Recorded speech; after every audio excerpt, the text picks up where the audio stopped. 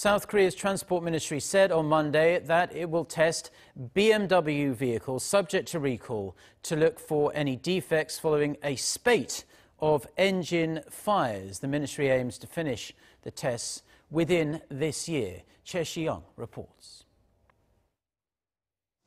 Korea Transportation Safety Authority, the investigative arm of the Ministry of Land, Infrastructure and Transport, announced on Monday that it'll find out the cause of the BMW engine fires within this year. The investigative agency said that it'll purchase the same model subject to recall and run several tests on the vehicles to look for defects. It said that a team of experts, including both government officials and civilians, will supervise the tests. The agency added that it'll also look into the software that runs the engine components known as EGR, or exhaust gas recirculation, to see if this malfunctions. The investigative agency said BMW admitted to its faulty engine parts only after the Transport Ministry initiated its probe.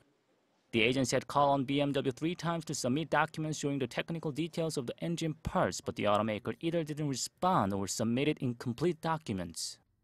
Once the Transport Ministry initiated probe, however, BMW was quick to admit to the faulty engine parts and set out a recall plan. Meanwhile, another BMW has caught fire in South Korea, even after passing the safety checks.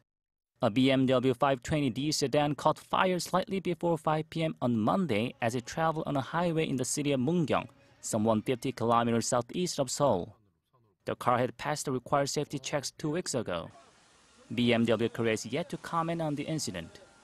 More than 30 BMWs have caught fire in South Korea this year alone, with the fires believed to be caused by faulty exhaust gas recirculation components. Choi Si-young, Arirang News.